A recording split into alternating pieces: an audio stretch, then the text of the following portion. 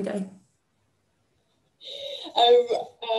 Okay, so I'm going to talk about pronunciation problems that Polish learners have.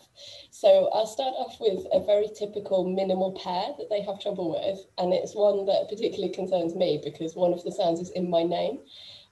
So when Slavic learners generally, or Germanic learners, meet me for the first time, if they've never heard the name Sandy before, they tend to call me Sendi with an E sound and not an A sound. This difficulty with pronouncing A can also mean that they might mishear my name and think I'm called Sunday, because that's the English word that's closest to what they know. So either A, are like three sounds that they mix up. So I'm going to show you specifically two sounds. I'm going to show you A and A.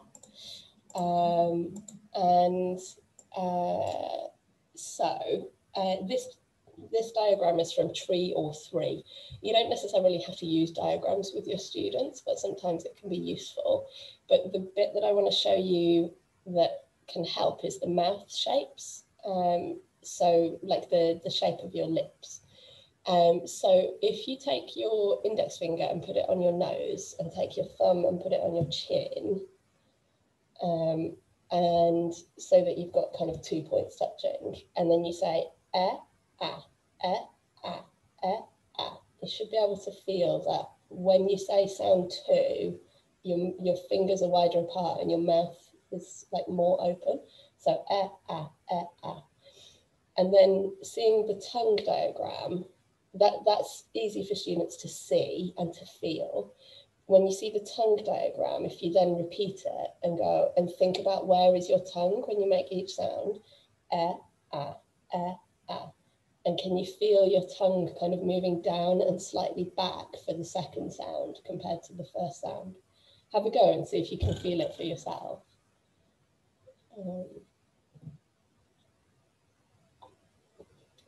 Can you feel it? Can you feel the difference? Yeah. So this is what Adrian Underhill calls well, not just Adrian Underhill, this is the technical term is proprioception. It's the awareness of the movement of what's happening in your mouth. And if you can help learners to be aware of the physical movements, then they'll be able to make the sounds. If you just keep going to them, they can't see it and they can't hear it. I'm really sorry.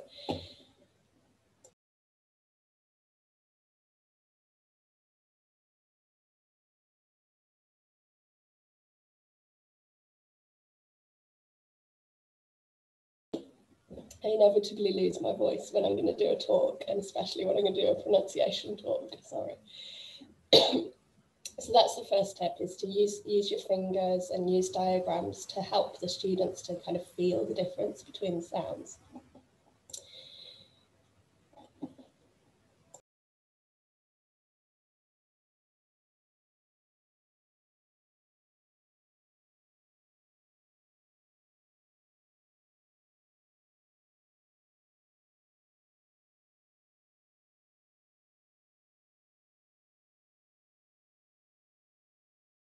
Oh dear, I'm sorry.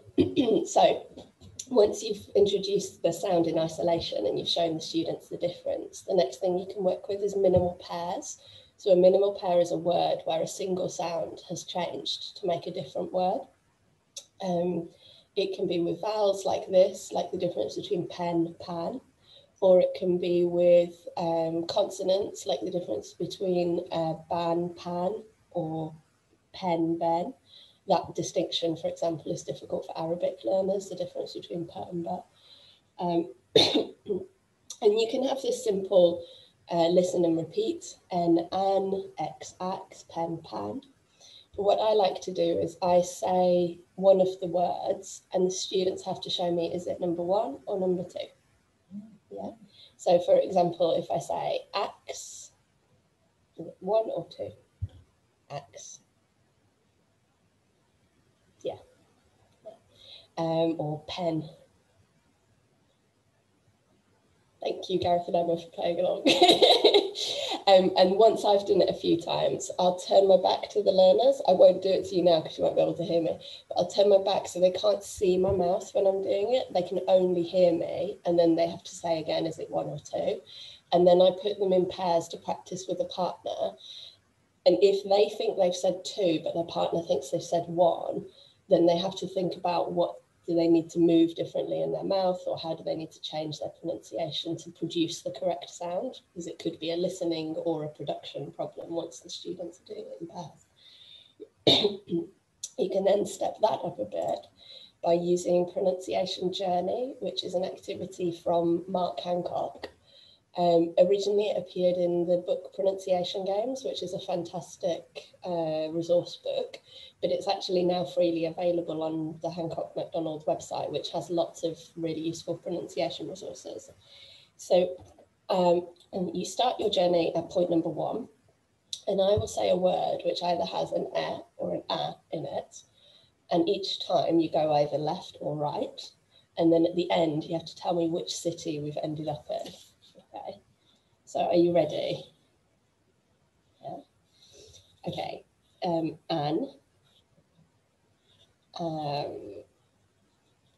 pan, men,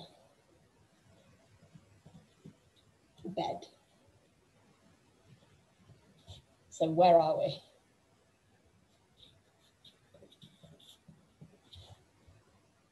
What do you think? I think I'm in Mexico City. Do you agree with Gareth? Do you think we're in Mexico City? Yeah. I'll say the same set one more time. So Anne, pan, men, bed. Do you agree? Mexico City? Mexico City. Yeah. Yeah, exactly. So the students can do that, and it gives them a reason to produce these separate sounds, and it helps them also again to notice, is it a production problem or a reception problem? Yeah. Okay, so that's the first kind of set of things when you're distinguishing between 2 different sounds. The next one is a really minor pronunciation thing. It's not a big difference. I just think it's really interesting for students to know about, and it can help you to think about how does it make people sound accented? This is also a thing that happens again with people who speak Spanish, with people who speak German. I believe it's the same as well. So it's a problem across a lot of different groups. That is I've misremembered what was next. Sorry, I'll come on to that in a second. So another thing that you can do to help your students is teach them common spelling patterns. So if you don't know about it already, in the back pages of English File, they have this fantastic summary of common spelling patterns. So it shows you the normal spelling. So for example, for E, it's E-E-E-A, or just the letter E. But it also shows you some really common exceptions that make that sound. When I was teaching in the Czech Republic, I had a pre-intermediate student whose spelling was basically Czech English. She just used to write all of her letters as if it was Czech spelling. And she went away independently and taught herself this over the course of about 6 weeks, and her spelling just improved leaps and bounds. So especially if you have a low level one-to-one or a low level group, this can be a really useful thing to build their confidence and just to help them to make those sound spelling connections, because pronunciation is also a reading and a writing issue. It's not just a speaking and a listening issue, and it's those sound spelling relationships that can really help them. And particularly focusing on sounds that are different in Polish and English, where the spelling is different. So for example, the fact that CH is normally pronounced K or Ch in English, whereas in Polish it's pronounced Ch. So it's not chemistry, but chemistry. Or my students were trying to say church the other day when we were learning church. My beginner teens were trying to say church, and I was like, I can't even make that sound. So yeah, help them with those sound spelling connections.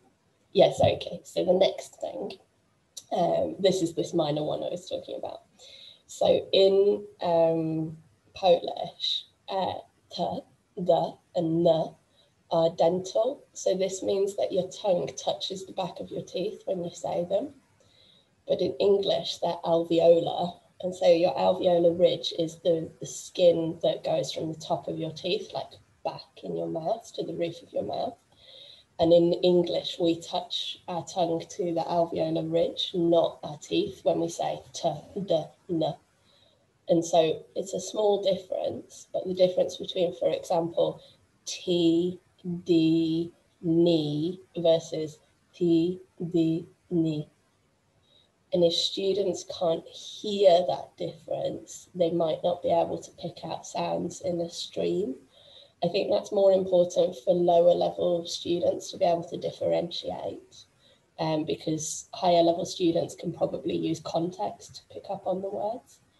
But anyway, I think that's an interesting thing that in English and Polish, those consonant sounds are different because we normally focus so much on vowel sounds.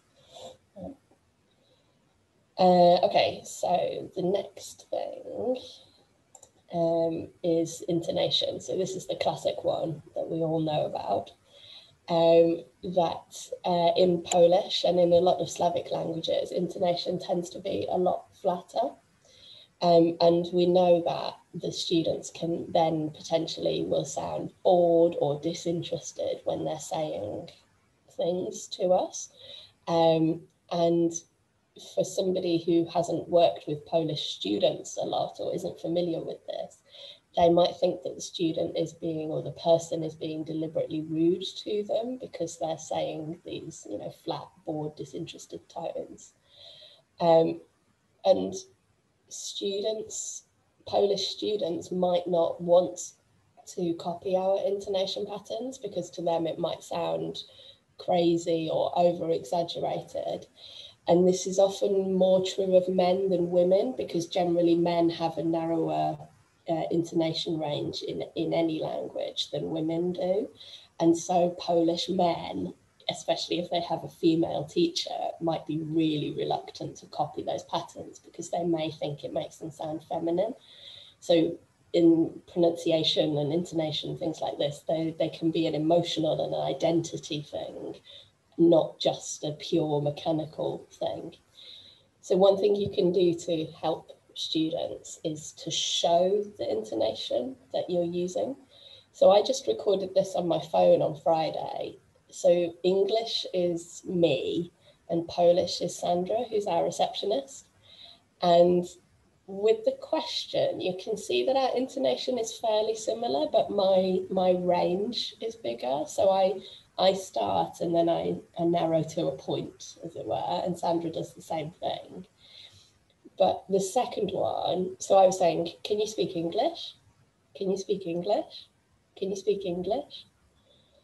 And Sandra's range was much narrower. But then the second one, this is an exclamation, hello, hello. And Sandra's intonation was much, much narrower. So again, although she came to a point, she didn't start with that exaggerated intonation. So I just used the audio recorder on my phone and it gave us these patterns. If you want a clearer version of this, then you could use something called Audacity, which is a free audio editor that you can download. And that shows really clear contours and you can space out the timing on it. So you can make the intonation curve much longer. So here you can see kind of 1 second, but you can make it so that you can see 1 second much longer. So it's showing you in like millisecond increments as well. So you can really see the contour pattern. And the challenge here, when students can see the intonation patterns, the challenge then is to get them to try to imitate it again and again until they can get this kind of intonation pattern. And that's something that students can do themselves at home as well. There you go, that's my whistle-stop tour of 3 or 4 things that you can do with to help like Polish students with some of these intonation patterns and some of these tips or problems that they have. Anything that anyone wants to add or ask? Thanks for the comment, Claire.